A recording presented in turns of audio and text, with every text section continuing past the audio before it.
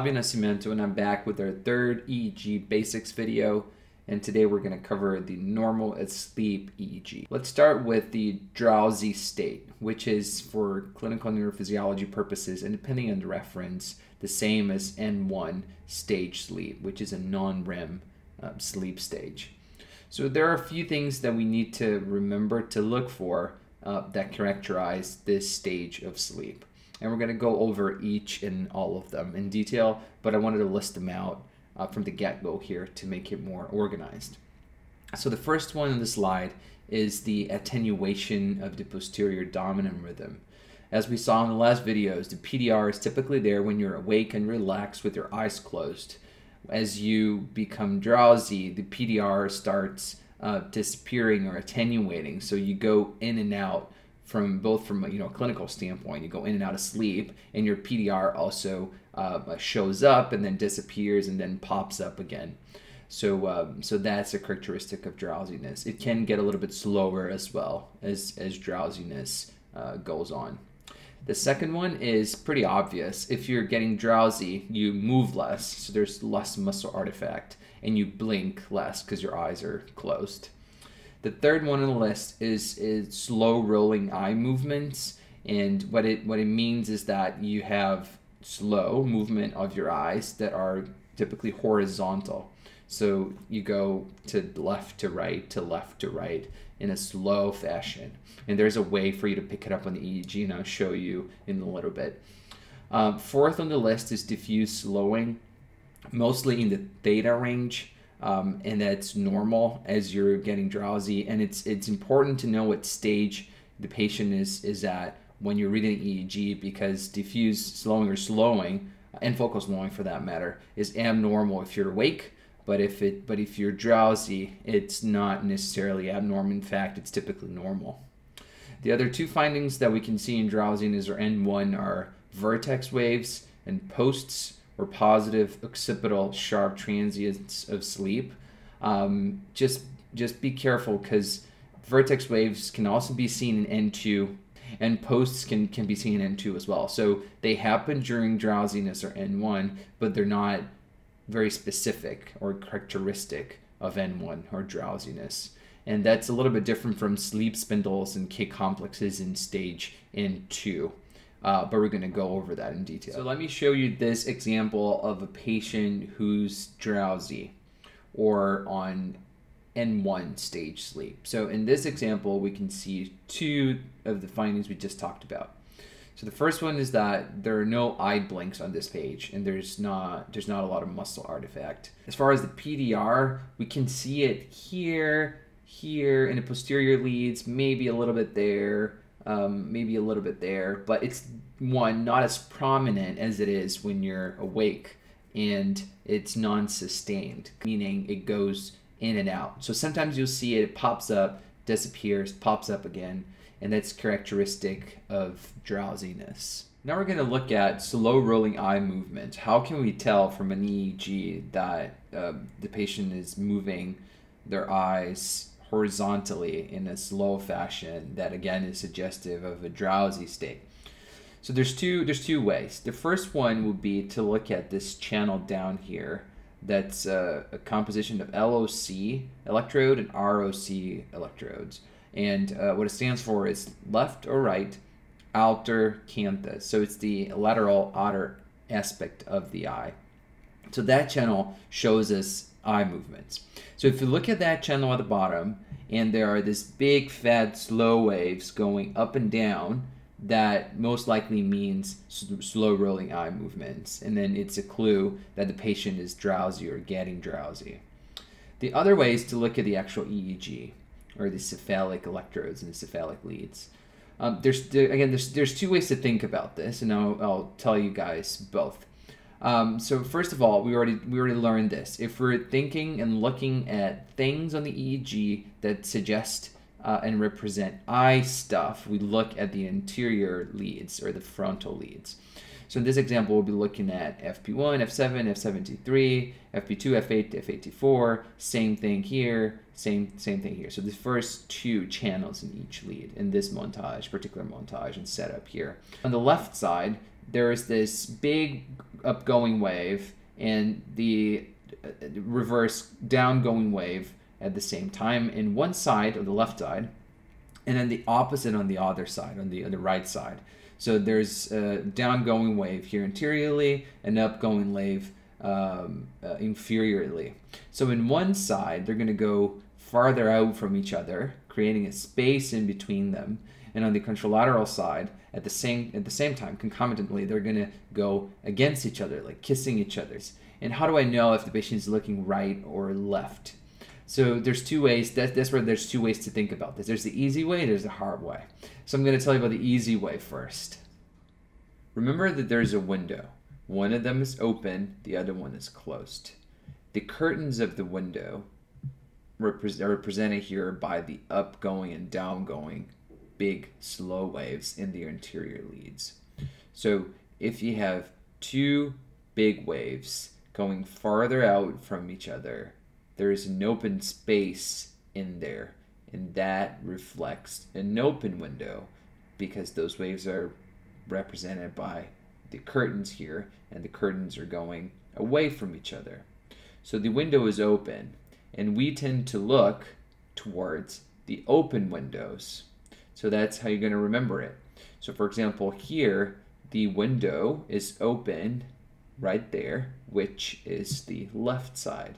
So therefore, this patient at this time here is looking towards the left. This is the hard way, but bear with me. As we learned, the cornea carries a positive energy, whereas the retina, a negative energy. So if this patient here is looking to the left side, the positive energy will be more towards the left side versus the right. Imagine that we're facing this patient here. So we're looking at his face from an anterior aspect. So this would be, the eyes would be here, the left eye and the right eye. The nose would be in the middle, and this would be the patient's head. The closest electrode to the eyes in this view here will be F7 and F8. FP2 and FP1 are close as well, but if you can compare the energy of the dipole created by the eye movements would actually be more relevant or significant at the F7 and F8 electrodes. So let's take a look at the left side channels first. So the first one up there, FP1 minus F7.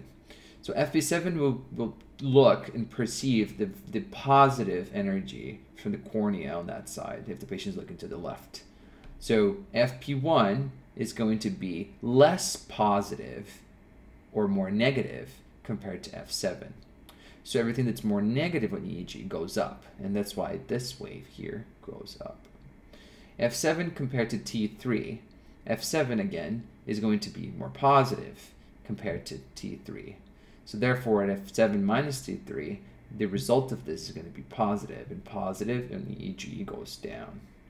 And the same concept applies to the other side, and that's why we have the space between the two waves on the side that the patient is looking toward. Switching gears to vertex waves. As I mentioned at the beginning of the video, they're not characteristic or very specific of drowsiness, but they do happen during drowsiness in N1.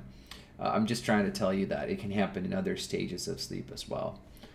So the vertex waves, as the name implies, they are located more prominently at the vertex of the head. And that means the top of the head. So if we remember the electrode placements here, it would be the electrodes that are at the top of the head. So the midline ones, and then F3, C3, P3, and F4, C4, P4. So especially the ones at the middle, which have the Z with them, that's where the vertex waves are going to be the tallest at. So this is a good example of it. Here, this is an average montage, a referential montage, and the wave is tallest at CZ, which makes sense. So it's at the vertex, or maximal at the vertex. Other characteristic of vertex waves is the fact that it's sharp. You can actually tell that it's pretty pointy here. So that applies and qualifies as being sharp. It is surface negative, and here on an average montage, it's going up, so that matches as well. And you can see them in runs. Not too much on this example, although we can make a case that this might be a vertex wave. That one might maybe as well. For sure that one. Maybe a couple more afterwards. So they happen in runs. Positive occipital sharp transients of sleep. They go by posts. How can we identify them? So the name really helps. So first off, they're positive. And this is a little bit more complicated, but there's a phenomenon called end of chain. And what it means is that at the end of the chain, for example, if we're looking at the left sagittal chain, it's going to end at O1 if we're looking at the left side. So O1 is not going to be compared with any other electrode in a double banana bipolar montage. So it changes how it goes up on a bipolar versus goes down, representing positive or negative activity. So that's a material for another lecture. But posts are positive. And the way you can tell, you can grab that little cursor and you can make it stay at the very peak of the wave on the bipolar montage, and you switch it to average or reference, any reference montage, and it should go down because it's positive. So that's number one. They're occipital, and it's easy. They're in the occipital leads, and I marked them down there for you. In terms of morphology, they look like sailboats or little sails, and some people say that it looks like a check sign upside down. So think about the Nike sign, but upside down. And we can tell here that it looks a little bit in that shape. It can be asymmetric, but not always. So it can be bioccipital, sometimes being asymmetric and still normal. When you see these, the patient needs to be drowsy. You can see those during wakefulness, and if you do, then they're not, in theory, posts. Okay, moving on to N2 stage sleep. It's a non-REM stage of sleep, and it's called N2. So N2 is actually pretty cool. If you see sleep spindles or K complexes, it automatically means that the patient is on N2. This is an EEG page of a patient who's asleep on the N2 stage of sleep. And in this example, I want to show you sleep spindles. And I'm going to tell you about the 2 rule, or 2 mnemonic. A few things we need to remember. So first thing is that they're typically in the central location. Here on the left-hand side, we have the electrode placements, and I kind of marked the central leads. So C3, CZ, C4, and it can also affect all the midlines, really, the leads really. So FZ, CZ, PZ, but mostly in the central region. They look like spindles. They're sinusoidal. So they look kind of like that. And once you get used to their shape, it's really easy to scroll through an EEG and identify them and just say, there is a sleep spindle, because not a lot of things look like this. So that's kind of helpful. As far as frequency, it's a little bit debatable. Some people say it depends on the book you read, that it ranges from 12 to 14 hertz. Some others say 10, 11 to 15 hertz. But at the end of the day, around that range. Let's remember 12, because it's going to make it easier for us in a little bit. Babies don't have sleep spindles when they're really young. They typically appear on EEG at around 2 months of age. And at the beginning, they can be asymmetrical, but they should become symmetrical at around 2 years of age. Another mnemonic, and this time is the 2 mnemonic, so the 2 rule. So what does that mean? So it means that, number 1, we're going to talk about the N2 stage of sleep. Number 2, they're typically at 12 hertz of frequency. They appear when a baby is 2 months of age, and they become symmetrical when kids are 2 years of age. So that's all around the number 2. First, a little bit of history, which is kind of cool. It's called actually K complex because back in the day when they used to have paper EEG, they would sometimes knock on the EEG suite's door. So that's where the K comes from knocking. And then it would kind of awaken the patient a little bit, and they would see the paper EEG and the needle going whoop, and that would represent this complex here, and that's why it's called the K complex. So that's kind of fun. Essentially, all of these sleep structures, they're mostly in the central midline location, which is what we just saw for sleep spindles. They can be bi or triphasic, which means every time you cross midline, it's one phase. So if you have midline and you cross it one time and 2 times, it's a biphasic wave, and if you cross it 3 times, it's a triphasic wave. So these guys can be either bi or triphasic. They're pretty fat and tall and slow. So they're mostly in the delta, really, frequency range. They affect a lot of electrodes, if not the entirety of the head, but mostly, again, in the midline and in the central region. And they're pretty, like I said, tall, so they have high voltage. They're slow. They're typically, the duration is greater than 500 milliseconds. They're often associated with sleep spindles. So here you can see that there's a king complex here, actually more than one. And there's some sleep spindles riding with them right there. And you can also see some sleep spindles by themselves in the left-hand side of the page here. And we talked about how they represent arousals or micro arousals. Moving on to N3, stage sleep, which is also a non-REM sleep stage. It's actually even easier. So first thing though, on a routine EEG, which is typically 30 minutes, maybe prolonged up to an hour or 2 hours, where patients come from home, get their EEGs in the outpatient setting, and then go home after that. We don't usually see N3 because for adults, it takes a while to go on to the N3 stage. So we don't really typically see that, but we will see when they're admitted to the epilepsy monitoring unit, because we monitor them for a long time and they sleep in the hospital for a few days. And we can see it during long-term monitoring as well. But if they're not as ill to the point that they don't have sleep structures.